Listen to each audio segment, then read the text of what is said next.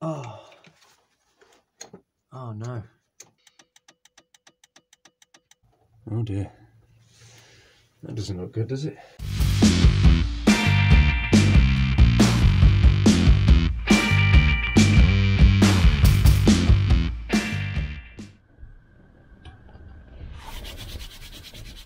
So guys, Elsa, the 740. Today we're gonna have a look at the cooling system. Now, obviously this thing's been sat for 10 years off the road, and I don't know when parts were replaced before that. The coolant definitely looks very, very old. The thermostat, we know it's at least 10 years old, if not more, and we really don't want that to stick closed, cause the motor to overheat. Not a good time. Yeah, the hoses look okay, but again, you know, they've got some age to them now. Yeah guys, I'm just going to go ahead and get it all done. But also, she's actually running slightly cold. The gauge doesn't get up to halfway. Now I've only run it a couple of times, but yeah, there's a few things it could be, but it could also be the thermostat as well. So in any case, we just need to crack into the cooling system. I'd feel so much better with a new thermostat that I can rely on, some fresh rubber, some fresh hoses, fresh coolant, and then we know we're good to go. Now, I'm not going to replace the heater core hoses today, or the small hose that comes off the radiator and goes to the expansion bottle, because I don't have them. I need to measure these hoses. I need to measure this one in particular, the one that goes to the expansion bottle.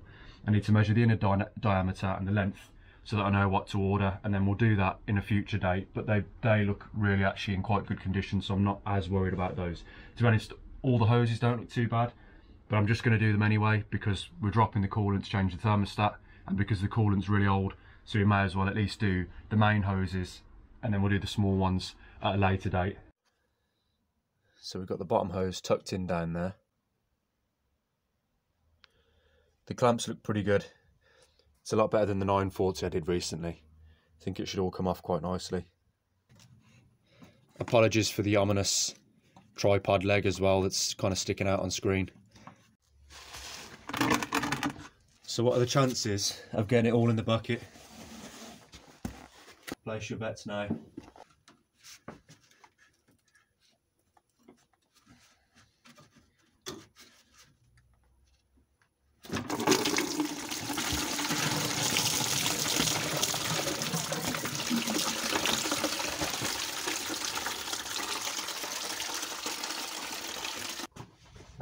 Yes, if you hear me splashing around, you know what it is. So I can't do the things on the ground that I wanted to do today.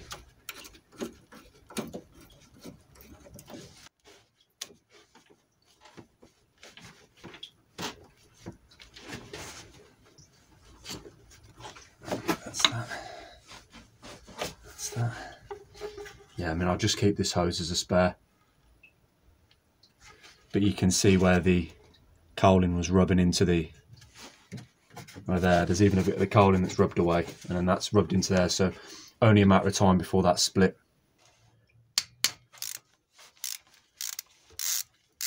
Yeah guys, this was a big one for me, this thermostat. Just get paranoid about, well, I guess not paranoid, but you know, rightly concerned about old thermostats. I've got no idea how old this is, and the car was sat for so long, just worried about it failing on me. So yeah, it doesn't take long to cook the engine when these stay shut. But I think, like I say, the gauge is running on the low side. It doesn't really get up to halfway. So I think, to be honest, the thermostat's probably sticking open. But I'll take it home and I'll test that when Miss Involvo'd's at work, so she doesn't bollock me for putting an engine part in a saucepan.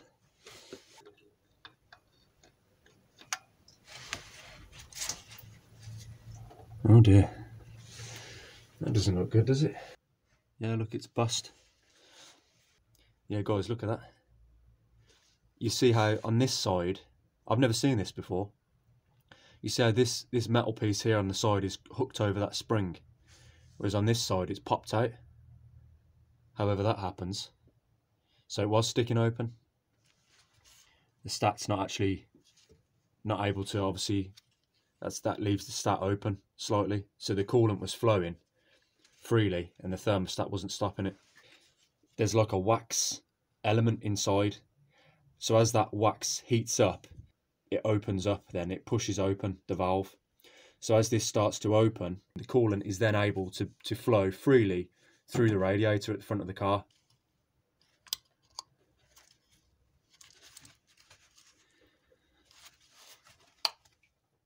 I don't know if I can get it out. Guys, have you ever seen anything like this before? So I borrowed Miss Involvo'd's toenail clippers and just grabbed onto that and just popped it out. Of course, it does make you wonder how long it's been like that for, you know, and how long the car was running too cold for. Inside there, I'm having a look at the head in the coolant passages, and it all looks really nice actually. So yeah, we've got some pit in here, but I'm not too worried about it. It should be okay. So our stat's going to go like that.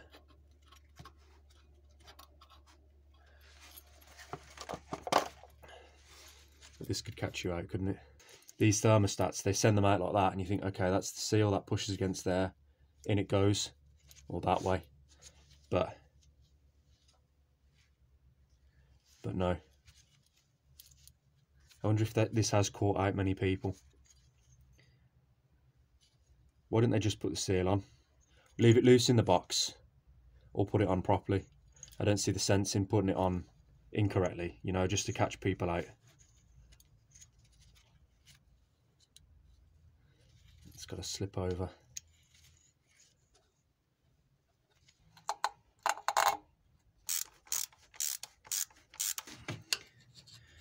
Make sure all this is off. I should have done this before I put it back on. Alright, so what's the best way for this to go then?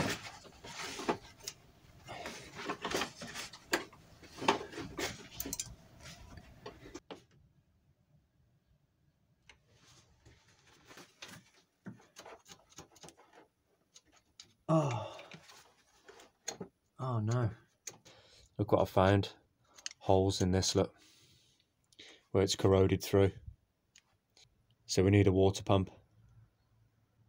Yeah, it's just those two holes on the top. The rest of it's kind of okay. Yeah.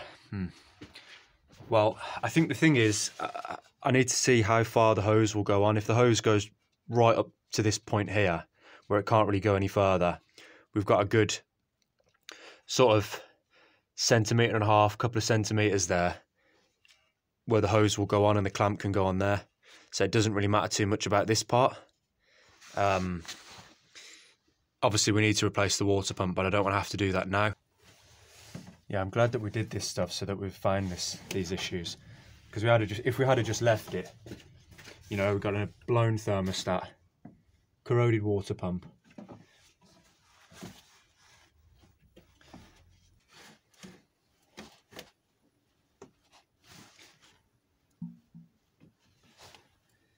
Yeah, it should be alright, shouldn't it, guys?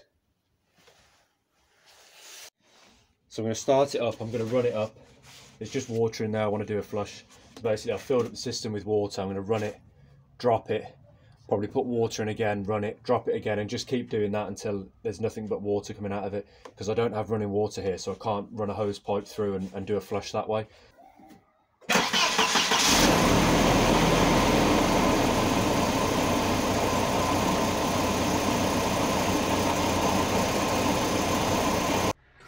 So I was actually just letting it warm up, and the gauge kept going up until the red notch. It was almost in the red, and then I shut it off. The top hose was hot, bottom hose was cold. Then I actually came out of the garage and had a look from a distance and realised that the car is kind of on a slant like this, like the back end is higher, and this front is lower when it's parked on the ground, because the way the garage is angled like that. So actually still the back of the engine is the higher point, and even though the car's level in terms of horizontally, so that the bottle is the highest point, not that side is the highest point, still the radiator is too low, and this side is too low because the car's lower at the front and higher at the back. So now I've actually jacked the front of the car up so that it's much higher, and now it's fine. Can really catch you out, that can, if the car's not on the correct surface, totally level surface. It will affect the way it bleeds up, the air gets trapped.